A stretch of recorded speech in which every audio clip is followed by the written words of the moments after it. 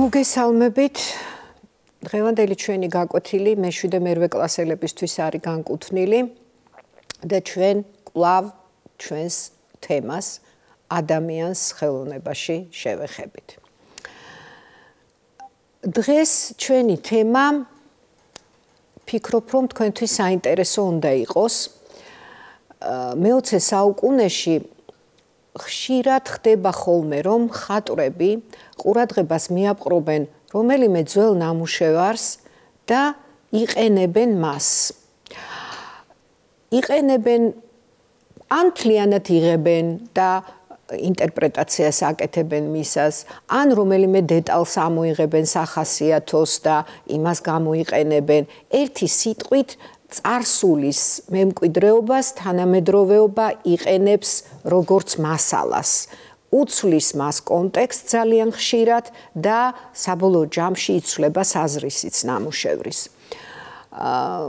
ასეთი შემთხვევები ძალიან ბევრია, მაგალითად პიკასოს აქვს მთელი სერია მენინებისა ველასკესის მიერ იცით თქვენ ველასკესის მიერ შექმნილი სურათი მენინები და პიკასოს აი ამ მენინების თემაზე მთელი სერია აქვს შექმნილი. მაგრამ დღეს ჩვენ ვისაუბრებთ სხვა მხატვარზე. ეს გახლავთ ფრენსის ბეკონი.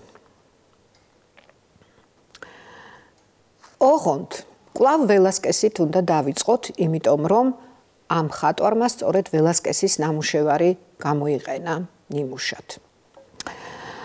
ველასკესი ის მხატვარია, რომელსაც ალბათ დაკვეთით ყველაზე მეტი პორტრეტი აქვს შექმნილი, იმიტომ რომ ის ესპანეთის მეფის კარზე მოღვაწეობდა და სამეფო ოჯახის პორტრეტებს, ოჯახის წევრების პორტრეტებს ქმნიდა. მეფე ფილიპე მეოთხემ მადრიდში გადაწყვიტა, რომ გაეკეთებინა ხელოვნების აკადემია დაეარსებინა და 1650 წელს ველასკესი გაგზავნა იტალიაში, რომ მას იქ შეეგროვებინა ხელოვნების ნიმუშები რომში და ვენეციაში. ველასკესი მიემგზავრება, რა თქმა უნდა, ქანდაკებებსა და ფერწერულ ტილოებს ნახულობს და სწორედ ამ დროს იგი ხვდება პაპს ინოკენტი მე-10-ს. შეხვედრა შედგა ოფიციალურად, პაპმა ის თავის რეზიდენციაში დაპატიჟა, თავად პაპი იჯდა დიდ დარბაზში, ოფიციალური მიღება ჰქონდა მას, ეცვა საპარადო სამოსი, თავზე წითელი ქუდი ეხურა და ცივი გამყინავი მზერით ძალიან მედიდური გამომეტყველებით მიესალმა ველასკეს, მათ გაცვალეს ერთმანეთში ორი სიტყვა და ამით დასრულდა ეს მიღება. და პაპმა მას საკუთარი პორტრეტი დაუკვეთა. ეს იყო პირველი შეხვედრა ველასკესისა პაპთან, მეორე შეხვედრად შედგა, ოღონდ ეს უკვე არაოფიციალურად მოხდა. ველასკეს დართეს უფლება, რომ ვატიკანის ოთახებში გამოფენილი სურათები ენახა და ერთ-ერთი აი ასეთი დათვალიერების დროს ფანჯრიდან ეზოში დაინახა, ბაღში დაინახა პაპი, რომელიც ძალიან აღელვებული იყო, ძალიან დათრგუნული იყო, რაღაცა მძიმე განწყობილება ჰქონდა და მიხვდა, რომ აი ის რაც მან ოფიციალურ მიღებაზე ნახა, ეს იყო მხოლოდ ნიღაბი და პაპიც ჩვეულებრივი ადამიანი იყო. მაგრამ რა თქმა უნდა თავის პორტრეტში, რომელსაც თქვენ ახლა ეკრანზე ხედავთ, ველასკესმა არ გამოიყენა აი ეს მეორე თავისი შთაბეჭდილება, იმიტომ რომ ეს იყო ოფიციალური დაკვეთა და მან შექმნა პაპის პორტრეტი ზუსტად ისეთი, როგორიც მან პირველად დაინახა პაპი. თქვენ ხედავთ, რომ აქ გამოსახული არის ადამიანი, ხნიერი მამაკაცი, ძალიან ახლოს არის ჩვენთან მოტანილი, ზის ძვირფას სავარძელზე ოქროთი მოვარაყებული დეტალები აქვს ამ სავარძელს, აცვია საზეიმო სამოსი, თეთრი ქვედა ბოლო, ზემოთ პრიალა აბრეშუმის მოსასხამი და ძალიან გამჭოლი ზერით გვიყურებს. საერთოდ ცნობილია რომ პაპი ინოკენტი მე-10 ესეთი კაიძვერა ადამიანი იყო, ძალიან მოქნილი პოლიტიკოსი იყო, ეშმაკი და სწორედ აი ეს ასახა მხატვარმა მის სახეზე. დაჟინებული მზერა და ესეთი ცბიერი გამომეტყველება. გასაოცარია ველასკესის ოსტატობა. თქვენ ხედავთ როგორ არის დაწერილი თითოეული ფაქტურა ქსოვილისა და რომ დაამთავრა ეს პორტრეტი, მთელ იტალიაში გავარდა ხმა, რომ ველასკესმა რაღაცა სასწაული პორტრეტი შექმნა და სხვადასხვა ქალაქიდან ჩამოდიოდნენ მხატვრები, რომ ენახათ ეს პორტრეტი, ზოგი ასლსაც აკეთებდა, რომ ჩაწვდომოდა ველასკესის საიდუმლოს, ხელოვნების საიდუმლოს. რა თქმა უნდა, ეს პორტრეტი შედევრია ყველა თვალსაზრისით და სწორედ აი ეს შედევრი გამოიყენა მე-20 საუკუნის პირველი ნახევრის ძალიან ცნობილმა ინგლისელმა მხატვარმა ფრენსის ბეკონმა. საქმე ის არის, რომ ფრენსის ბეკონი არ იყო პროფესიონალი. უფრო სწორად პროფესიონალი როგორ არ იყო, არ ჰქონდა პროფესიული განათლება მიღებული, არ უსწავლია არც ერთ სასწავლებელში.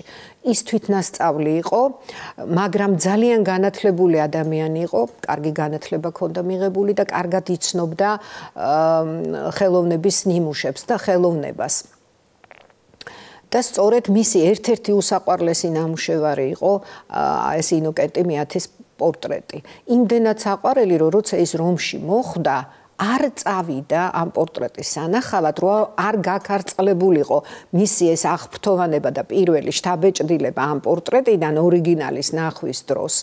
მან ეს პორტრეტი არ ნახა, ისე გარდაიცვალა, რომ თავისი უსაყვარლესი ნამუშევარი ორიგინალში არ ჰქონდა ნანახი. მაგრამ სამაგეროდ მან შექმნა ამ პორტრეტის საფუძველზე შექმნა თავისი ვერსია. და თქვენ ახლა ეკრანზე ხედავთ ამ ნამუშევარს, რომელიც პრაქტიკულად არაფრით არ გავს თავის პროტოტიპს. რა არის ეს, ნახეთ? აი ეს წითელი ულამაზესი მოსასხამი აქ მოისფრო ცივ ფერად გარდაიქმნა. თეთრი ქვედაბოლო, რომელიც თბილი ოქროსფერებით იყო დამუშავებული, აქ ჭუჭყიანი ნაცრისფერი გახდა. და გარდა ამისა, თქვენ ხედავთ, რომ ჩვენ ფაქტიურად სახეს ვერ ვხედავთ ამ ადამიანის. თვალები არ ჩანს, სახე არ ჩანს. ერთადერთი ჩანს გაღებული პირი და სასოწარკვეთილი ყვირილი, რომელიც ამ ადამიანს ამოსდის. და ხედავთ თქვენ გარდა ამისა, როგორ არის დაქსელილი ასეთი თითქოს ჩამონაღვენთებით, მონასმებით ზედაპირი, რომელიც თითქოს ფარავს ბარიერს ქმნის, ფარავს ფიგურას და ბარიერს ქმნის ჩვენსა და აი ამ გამოსახულებას შორის. ალბათ აი ეს ჩამონაღვენთები რომ არ იყოს ეს მონასმები მის სახეზე ერთგვარი ცხაურია თითქოს საშინელი შესახედი იქნებოდა. არც ახლა სასიამოვნო, მაგრამ ეს რომ არ იყოს, მაშინ მას დეტალურად უნდა ამოეხატა სახე და უსიამოვნო იქნებოდა ძალიან. გარდა ამისა, ხედავთ აი ამ ყვითელ ხაზებს, რომლებიც ერთგვარ ჩარჩოს უქმნის ამ ფიგურას. ეს სრულიად ახალი ელემენტია, რომელიც გვიჩვენებს, როგორ არის გარკვეულ მარწუხებში მოქცეული ადამიანი. რა არის, თქმა უნდა, ამ პორტრეტით? სრულიად შეცვლილია კონტექსტი, აბსოლუტურად შეცვლილი. ეს არის სასოწარკვეთილი ადამიანი, რომელიც ყვირის. სხვათა შორის ერთი ფილოსოფოსი ამბობდა, რომ ისე ყვირის თითქოს მთელი ადამიანი აი უკუღმა როგორც ტანსაცმელს უკუღმა გადმოატრიალებ, თითქოს აი ასეთ შთაბეჭდილებას ტოვებს ეს ყვირილიო. უნდა ითქვას, რომ ეს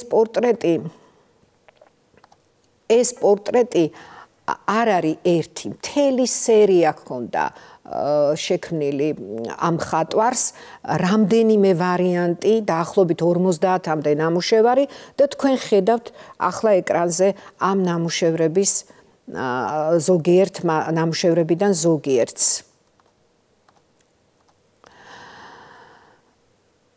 ეს გახლავთ თანამედროვე ადამიანის, სასოწარკვეთილი ადამიანის პორტრეტი, რომელსაც თვითონ მხატვარი ამბობს, რომ მე ასეთ ვხედავ დღევანდელ ადამიანს, როცა მას კითხეს, რატომ აკეთებ ასეთ დრამატულ ნამუშევრებს, მან უპასუხა, მხატვარმა უპასუხა, რეალობა ამაზე უარესია და გაიარა. ასე ხედავს მე-20 საუკუნის ადამიანი რეალობას და ასე ხედავს ის ადამიანს, სასოწარკვეთილს, ჩარჩოებში მოქცეულს, შეზღუდულს, თუნდაც ის პაპი იყოს და ნებისმიერი ადამიანი. ჩვენ მთელი ამ ხნის მანძილზე, რაც მე თქვენთან ერთად ამ გაკვეთილებზე ვმუშაობ, გავიარეთ გარკვეული ეტაპები ხელოვნების ისტორიის და ვისაუბრეთ ადამიანის შესახებ ხელოვნებაში. ახლა მე მინდა თქვენთან ერთად გავაანალიზო, რაში გვჭირდება ეს ჩვენ, ჩემო კარგებო. საერთოდ დამოკიდებულება ამ საგნის მიმართ, როგორც მშობლების და ხშირად მოსწავლების მხრიდანაც ცოტა არასერიოზულია. ისინი ფიქრობენ, რომ ეს საგანი რაში შეიძლება გამოადგეთ. ბევრად უფრო მნიშვნელოვანია სხვა საგნები, რომელიც ეროვნულ გამოცდებზე ბარდება. შეიძლება ასეც იფიქროთ, მაგრამ აბა დააკვირდით. ის მასალა, რომელიც ჩვენ გავიარეთ, როგორ იყო ადამიანი ეგვიპტურ ხანაში, როგორ ხედავდა ადამიანი საკუთარ თავს, მერე სხვა ეპოქებში, მომდევნო ეპოქებში. ანუ ფაქტიურად ჩვენ ვსაუბრობთ, როგორ იცვლება ადამიანი ეპოქების კვალად. რა არის ნებისმიერ ახალ ეპოქაში ახალი, მთავარი და მოვდივართ დღევანდელ ეპოქამდე. როგორია დღევანდელი ადამიანი? თუ თქვენ ამას გააცნობიერებთ და ხელოვნებას შეხედავთ ამ ჭრილში, მაშინ ნახეთ, თქვენ დაინახავთ დღევანდელი ადამიანის წინაშე არსებულ პრობლემებსაც და დაინახავთ ამ პრობლემების პირისპირ თქვენ საკუთარ თავსაც. და თუ თქვენ ამას გააცნობიერებთ, ხელოვნება დაგეხმარებათ იპოვოთ საკუთარი თავი. როგორი უნდა იყოთ თქვენ თვითონ? როგორია დღევანდელი ადამიანი? თქვენ როგორი ხართ? თქვენ საკუთარ თავზე რეფლექსია მოახდინოთ და ეს დაგეხმარებათ ცხოვრებაში. დაგეხმარებათ იპოვოთ საკუთარი თავი. დაგეხმარებათ მოძებნოთ ის პროფესია, რომელიც თქვენ მოგწონთ. ანუ პრაგმატულად რომ შევხედოთ ხელოვნების ისტორია და ხელოვნება გჭირდებათ იმისთვის, რომ ადამიანად იგრძნოთ თავი, გააცნობიეროთ კაცობრიობამ რა გზა გაიარა, სადამდე მივიდა და თქვენ სადა ხართ დღეს. რა ღირებულებებზე დგეხართ, როგორი ღირებულებები გქონდათ სხვა ეპოქებში ადამიანებს, რა წამოვიღეთ იქიდან დღეს და თქვენ რომელ ღირებულებებს აღიარებთ. აქედან გამომდინარე, ეს საგანი ძალიან მნიშვნელოვანია და ვფიქრობ, რომ ძალიან საინტერესოც. მე დღეს ამით გემშვიდობებით და იმედი მაქვს, რომ ინტერესი გაგიჩინეთ ამ საგნის მიმართ. კარგად ბრძანდებოდეთ. წარმატებებს გისურვებთ.